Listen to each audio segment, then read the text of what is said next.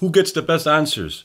Well, it isn't anyone, and it's certainly not the expert, and neither is it 2 or 3 of them.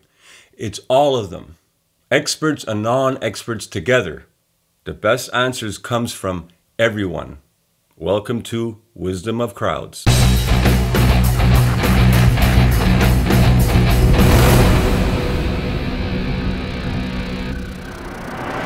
Wisdom of crowds is the phenomena that large groups of people are collectively smarter than individual experts when it comes to problem solving, decision making, innovating, guessing, and predicting.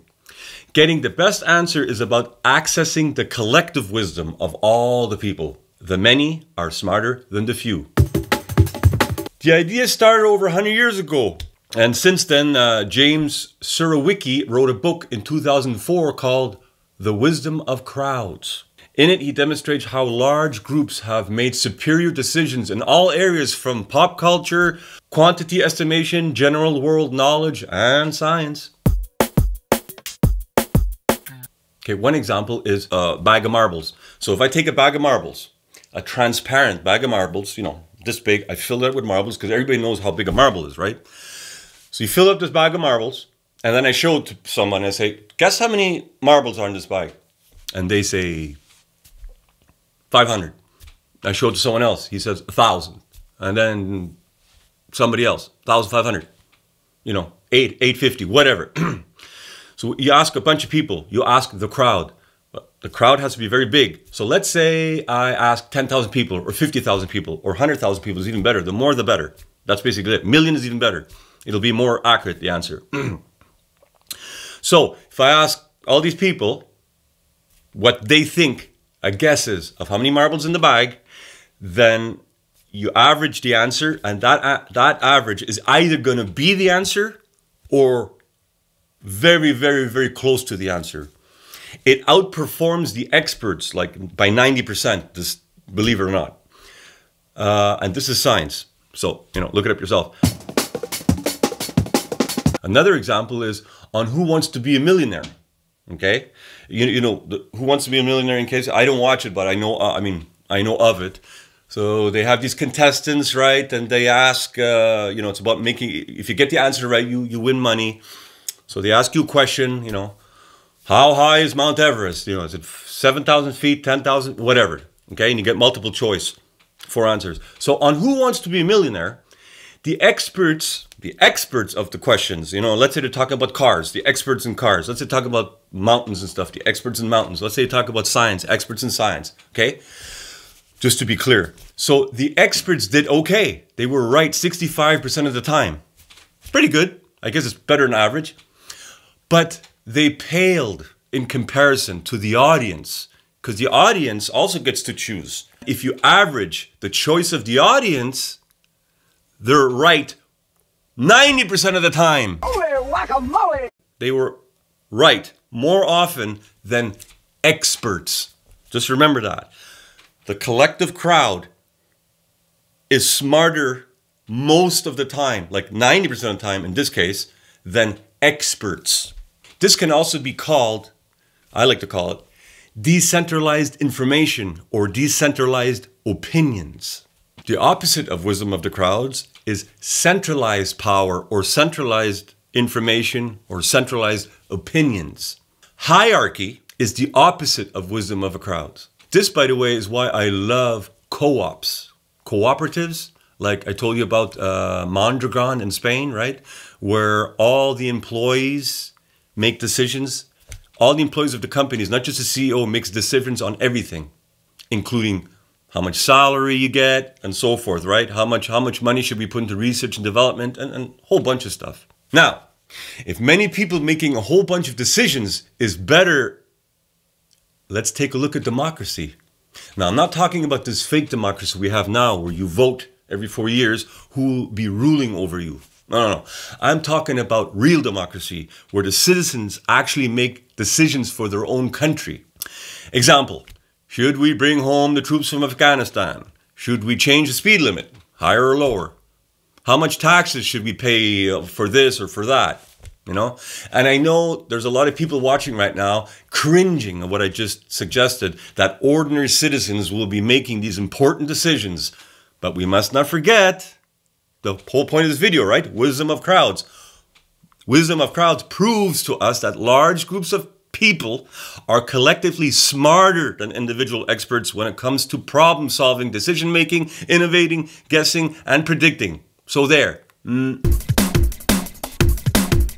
That is one of the reasons why I love democracy. Now, granted, we don't have decentralized systems set up where citizens of a country can vote on issues right now, but I guarantee you we are moving towards that. It's inevitable. It's going to happen. The only question is, how much suffering will there be before we get there? Now, for wisdom of the crowds to work well and be accurate, a few things are required. The crowd needs to be diverse as possible. The more different opinions, the better. And also, no one should talk about their choice because it will influence other people's choices.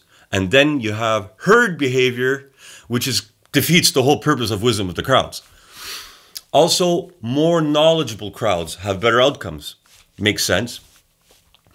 Yes and no questions are the best, followed by multiple choice questions like a poll or something. It works better when you put up limitations. I'll give you an example. That bag of marbles, right? So if I show you this bag of marbles, it's a full bag of marbles, let's say this big. You know, it's very obvious that it's more than 100, and it's pretty obvious it's less than 50,000. So if you remove those guesses when you ask the crowd, and some people say 0, 10, or 100. So if you remove everything under 100 and everything above 50,000, whatever, it gets even more accurate, the answers. Here's a great example of where wisdom of the crowds can save human lives. Let's just say, example, an asteroid is going to collide with Earth. What do? The question must be asked to everybody on the planet, which we can't do right now, but you know, with technology today, we could have something like that, but it's not available right now. But anyways, for this example, let's say we can. Okay, so one of the options is, do we blow it up? Right? Do we send a whole bunch of bombs there, missiles there on the asteroid and blow it up? But then fragments can still come down on the Earth and they can still do a lot of damage. Or do we divert it? Do we send like boosters there or something and just divert it a bit so it'll go right past Earth, you know? If you ask the entire population of the Earth, the crowd, it will make a better choice than any expert on Earth. Just remember that, okay? Now, if citizens were already knowledgeable about different methods and side effects of preventing an asteroid hitting Earth, the result will be even better. Now, currently, there is something going on globally. It started in 2020. It's a big problem right now. You know what I mean. I don't want to say any word that might get my channel banned. So if you were to use any common sense, you would listen to everyone in this emergency, everyone's suggestions, even regular folk and experts. So what does the government, hospitals, and mainstream media do? They censor a gigantic, important part of the entire group, which is all the humans on the planet. There has never been so much censorship like I've seen in 2020 and 2021. It's still going on this day. I'm going to make a video of it one day. If you want to make better decisions, then crowds are your best solution. A country has many people, right? It's a crowd.